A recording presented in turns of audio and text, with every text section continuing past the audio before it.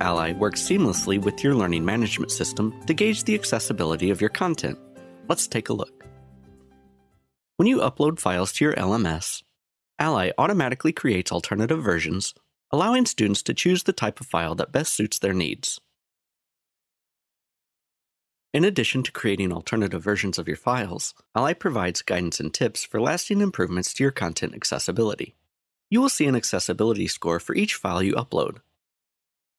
Select the Accessibility Score indicator to view information on how to improve file accessibility. The Instructor Feedback panel provides everything you need to understand and fix the accessibility issues in your file. You can view the overall score for the file, see a list of all issues, follow step-by-step instructions on how to fix the issue, and upload an updated file to replace the existing one. And finally, if allowed by your system administrator, you can access your course accessibility report so you can get the big picture, as well as specific details about the accessibility of your digital course content.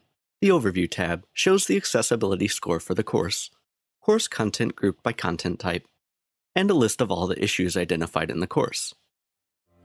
The Content tab shows you content with accessibility issues.